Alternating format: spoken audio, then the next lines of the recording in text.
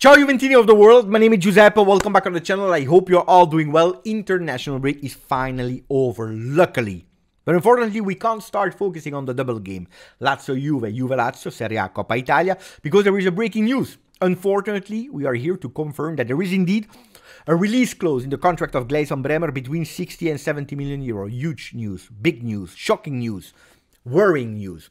We'll speak about that one, giving you the details, because I know that the reactions of people online are totally out of control. Probably also correctly, people are starting to worry. And I made an exercise, and I'm sure you will love the exercise.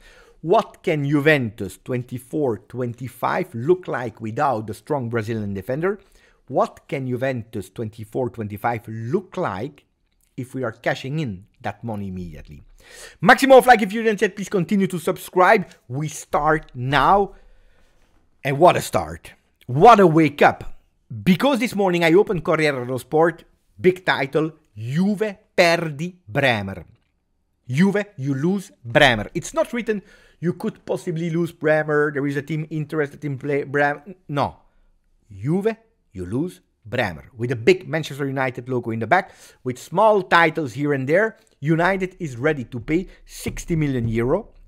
And then you see up on the page, una clausola troppo facile lo avvicina alla Premier. A too easy, too small clause is making him going closer and closer to Premier League. It's not the first time that we are speaking about Bremer, Manchester United. A lot of time we spoke about it. The interest is real. We know that United sporting directors, scouts were there to observe him. So it's not new. We know it. The variable, of course, is that release clause. That's the really shocking news. Especially if later it has been confirmed by Romeo Agresti. We confirm Bremer has a release clause. The variable is between 60 and 70 million euro. Confirmed also by Fabrizio Romano with the formal release clause to pay and sign Gleison Bremer, and here is reassuring is a bit, will be valid from the summer 2025. So not now, the next summer. But there is already a verbal pact between the club and the entourage that if some bids are arriving already now for the same amount, well, they can take it into consideration. And luckily, Juventus will be the one that will decide at the end for this summer. So there is no active clause now, immediately in the summer. It will be for the next one. The amount has been confirmed also by Fabrizio Romano. It's between 60 and 70 million euro. I told you, big news, shocking news, disaster news. And we have to understand the why. That's always how I start. Before recording the video, before sharing an opinion, before explaining, I always start to understand why. Because I don't agree with management are amateur. Management, they have absolutely no idea what they are doing. It's stupid. There is absolutely no logic in it. What are we doing? There is always a why. And from the moment that I start understanding the why, that doesn't mean I agree with the why, but I can start explaining a bit and giving my opinion on a full picture. Why did they do it? Is it correct or not? I believe we have to differentiate three things. Emotion part, which is never good when we are speaking about deals, about business, because that's what we are speaking about. Two, the financial part, it's less attractive for us. And three, the sporting part. There are three things. Let's put aside the emotion and let's start to think about financial part. I start reading again. I'm having the channel for 4 years and it's 4 years that I'm explaining it. But I started again to read people with, but we are stupid because we sign a big player and he will go to Premier League and we will only earn 10 million euro profit because we signed him for 50 million euro from Torino. After 2 years, disaster, amateur. How is it even possible if we do like that? No. This is not how it works. It is not FIFA. It is not you sign a player, you sell a player. No. When you sign a player for a value, let's say for 50 million euro, and you have a contract of 5 years, financially in your books, you pay back 10 million euro. More he's closer to the end of his contract, less you have him as a value in your financial books. Let's say Bremer. If we sell him this summer, Juventus decide. And luckily, decision. It can be that Juventus decide to sell him only for 100 million euro this summer. Could be. Juventus can decide. Let's say we agree on 60 million euro. Bremer is now at a word in his contract because he extended for 1 more year. 25 million euro. That means that you have a profit of 35 million euro, which is already totally different. Is it enough? No, we should aim for much more. If we sell him for 60 million euro next year at that release clause where we are not decisionists anymore, we are obliged to agree if the player agrees.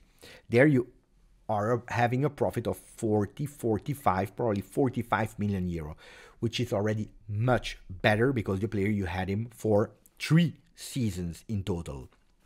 Okay, so that's important because it's not like 50 and 60, otherwise we will go crazy and we'll never understand how it works on transfer market. And that's the fundamental, the basic of everything. This is, for example, why a Chelsea that is or was signing players, they were always giving contract of 8 years. Sometimes they even tried with more years, but 8 years. Why? Because you have more time to pay back in your financial books. You understand why?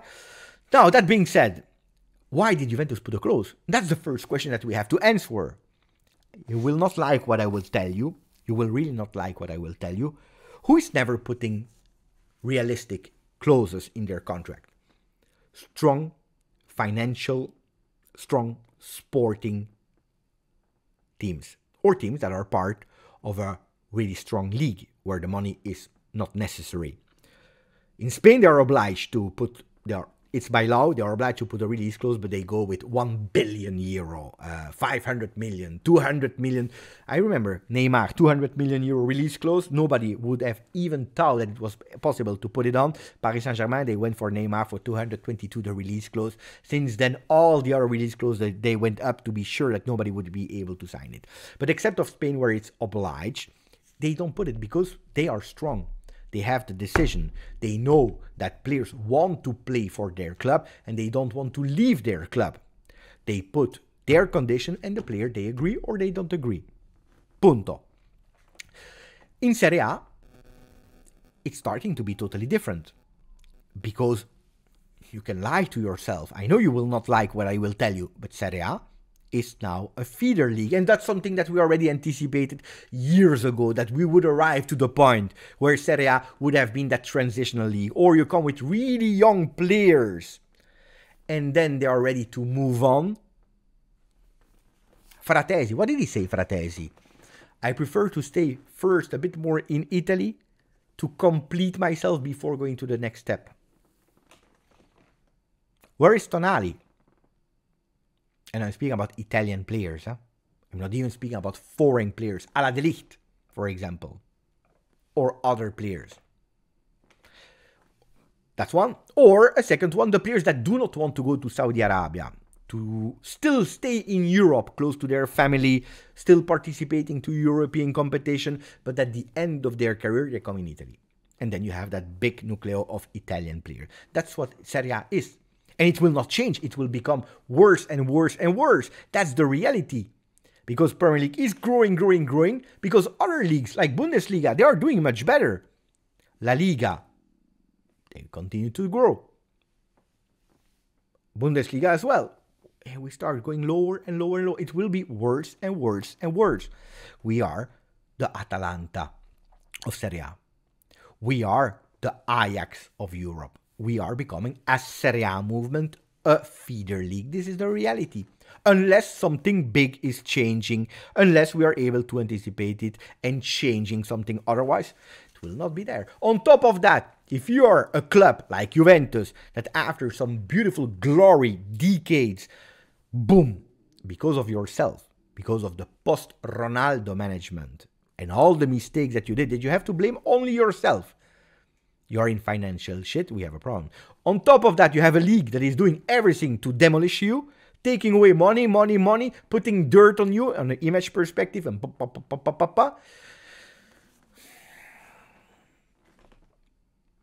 you arrive at a certain point where you are not strong and solid anymore to have decision on players. That's the reality. That's the reality. And I know it's hard to hear. I know it's not funny. What happened during the Bremer contract negotiation? At the end of this year, 2023, December, he extended for 1 more year. Discussions were, we want to renew you. Do we increase your salary? No. Do we give you a bit more bonus? Well, we can speak a bit about the bonus, but not that much. But we want you 1 more year. After 1 year of Bremer, 1.5 years. Because financially it's better for the club. Because we can spread your value in our financial books. Where the agent probably said, okay, put a release clause. No, we don't want to put a release. Well, then we don't extend. Okay, we can maybe put a release clause. We want to put a release clause, boom, 100 million euro. And no, we don't want. Because if we are thinking at 2025, that's already 3 years. The value of the player in your books will be around 15 million euro. You sell him for 60 million. No. What do you do then? You can't anymore be the decider. You don't have that, you are not solid enough, you are not strong enough to say today in a club that is repeating you since long, with Scanavino, with Giuntoli, with everyone, sustainability, coming back financially, break even in the season 26-27. That's where we need to be again, break even. We need to recover. We need to qualify to Champions League, not because it's prestige, because it's crucial financially, vital, that money. Right, then a player can say his rules, and that's where you're obliged to say yes. That's the reality. That's the reality. Otherwise, he would have not extended 2027. Now, Juventus can still sell him this season for much more, luckily. So financially, it's good. Could have been better. Would have been difficult to have better. And then you have the sporting side. And that's another story. And that's where people are saying, but if we continue to sell our strong players, we will never build back. We will never be the strong Juventus. If we have De Ligt, we sell him. We have Bremer, 2 years, we sell him. We put release clauses here, there. Vlahovic, Chiesa is on the market. Looks like, as the sport is telling us. What is Juventus doing? Selling their best players. Not that we have so many best players, but like this, how long will it take? This is the fear, the question of Juventini. Well, I will tell you the truth. It can be even worse.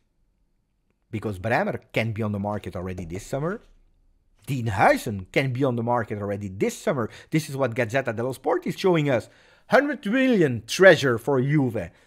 Gleison Bremer to Manchester United. The Romanista player, Dean Huijsen, could also potentially leave because there are clubs that are ready to offer 30-35 million euro. And Juventus is not saying no. Why? Because probably they understood that they need to do a lot for this team. There is the coach. That's a discussion. You all want to go towards a 4-man defense, but we spoke about it. The paradox of Juve. Go back and watch it. It's 18 months ago that we made that video. A Juve that is incomplete to play that 4-3-3. A Juve that is strong with a 3-man defense, that is strong with 3 men up front, that is probably not strong enough to have 3 midfielders. And probably not strong enough because there are no fullbacks. And the wingers that we have... So Juventus needs to build a lot. Juventus needs to rebuild a lot. And we don't have a lot of budget for this summer. Even if we qualify to the FIFA World Cup, even if hopefully we qualify to Champions League, it will not be enough for doing a crazy overhaul. And that's probably why Juventus is maybe taking consideration to accelerate the movement with the sale of Bremer for 70 million euro, 80 million euro, maybe already now. Huijsen, maybe it's not ready yet to be a starter, but you can cash in a lot. Avoiding to sacrifice other players. Young players like a Solé, for example. Maybe a Chiesa. Incompatibility. Maybe the last big call before he's leaving for free if he doesn't extend. But with 3 players like that, you can cash in a lot and you can accelerate. And where are you going to? Well, if I see Juventus going towards names like Wendell, left back from Porto. Reinildo from Atletico Madrid, left back. Mittelstadt, left back. Mitai, Albanian, left back. I really believe that we are trying to go towards a 4-man defense. And that sporting side, that second thing on Bremer. I always told you, for me, the best defender of Serie A.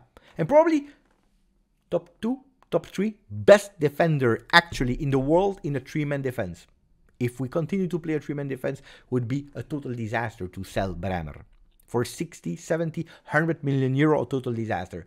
For a 4-man defense, maybe they came to the conclusion that for 70 million euro, if we want to go towards a 4-man defense, probably you can have another one in a 4-man defense for less money, because Bremer is probably not worth 70 million euro in a 4-man defense. If you're looking at Brazil, he was not even called up. He came back in the call-up list after Gabriel was injured. He played 1 minute in 2 games. The coach said it 2 years ago. We focus on a 4-man defense. Bremer, we never pay attention to him because he's playing with 3. When was the first time that he was called up? When he was at Juve last season, where we started with 4-man defense. That was it. And then he played a few minutes here, a few minutes there, but it's not one that is a starter at Brazil at the moment. And maybe Juventus is thinking about it. Look at all the names that we see on the left as left backs. Could be that Juventus is taking that decision and they realized it.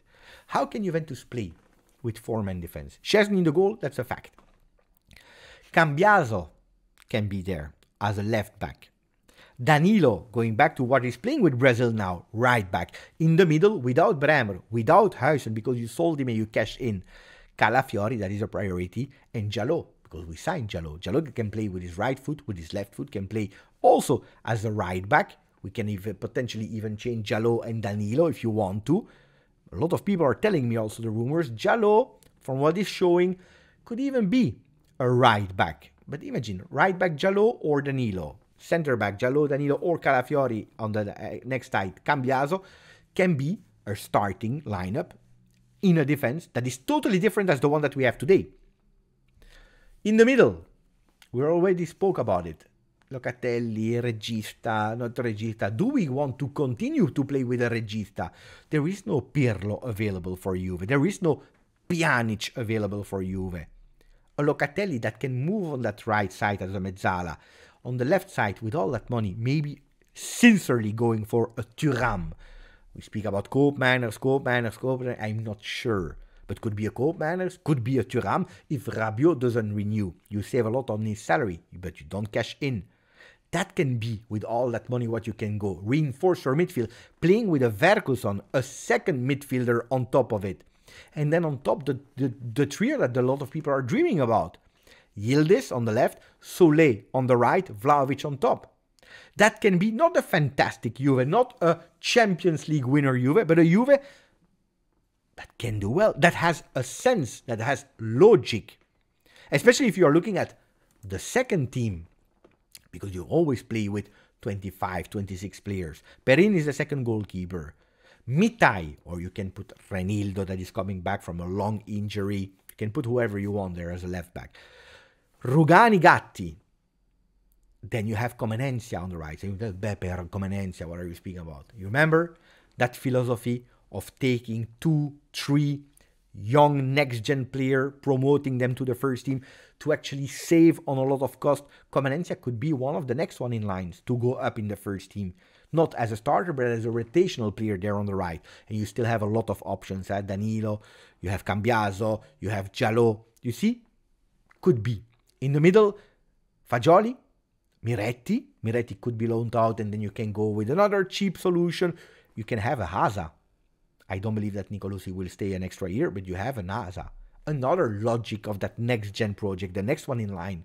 Even if at the moment he didn't renew yet. Up front, Ealing Jr. that you don't need to sacrifice. Milik, even if I believe we will find another striker for Milik, but you never know. And Felipe Anderson for free as a rotational player on the right side. That's a Juve that is, again, not a Champions League contender, but a Juve that is having a logic in sustainability, in one big signing a la Thuram or Koopmeiners in the midfield, but a Juve especially that is thinking about, we play with the same system, whatever player is entering. And especially an easy Juve with that first team that can go super fast into that 4-1-4-1. The defense stays the same.